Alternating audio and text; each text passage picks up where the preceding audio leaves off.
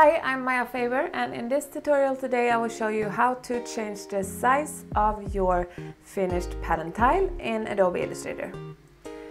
So let's start with having your pattern. I have my pattern placed on my artboard, but you could also have your pattern as a swatch in the swatches panel. In that case, you can just drag it out. To be able to see a little bit better, I will hit Command H to hide my anchor points. And then let's say that I want to change the size of this pattern. So the easiest way to check your pattern tile size is to check your background box. Let's hit Command H again to see which object we have selected. My background box is 1000 pixels wide and high.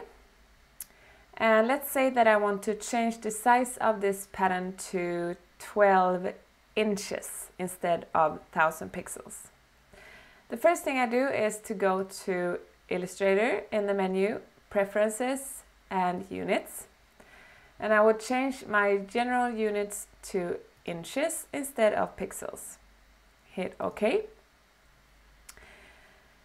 When I have my background box in the pattern selected, I can see up in the transform panel that my pattern is 13.8 inches. So let's go ahead and change this to 12 inches.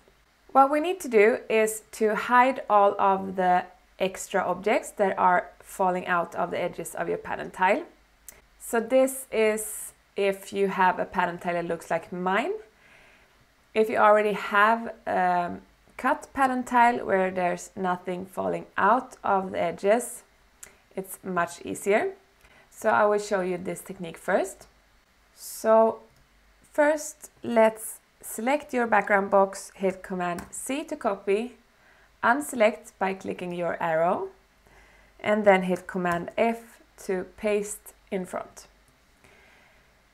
Select everything, your pattern and the box in front, and hit Command 7 to create a clipping mask. You could also go to Object, Clipping Mask and Make. And when you made the clipping mask, you can now change the size of your pattern, and that will affect the whole pattern, the background box and all of your objects and the invisible pattern tile at the back of your pattern. So let's go ahead in the transform panel. If you don't see your transform panel up at the control panel at the top, you can go to Window and Transform. It's the same as this panel over here. And then type in 12 inches and make sure that you have the little chain that says Constraint Width and Height Proportions clicked in. And now you have a pattern tile that is 12 inches wide and high.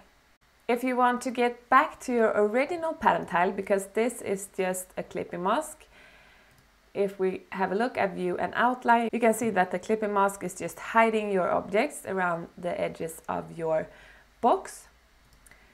So we will go ahead and release the clipping mask by hitting Command, Option and 7 on a Mac.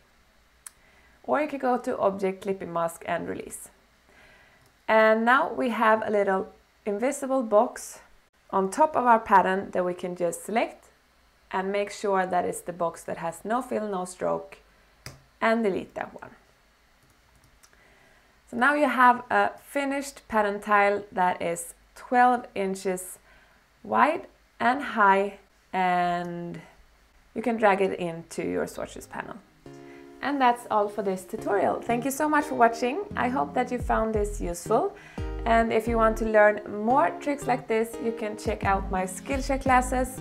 There's a link to my Skillshare page here below. You can also head over to Instagram to say hello at Maya Faber. And if you like this tutorial, make sure that you hit the subscribe button to my channel to make sure you don't miss out on my future videos.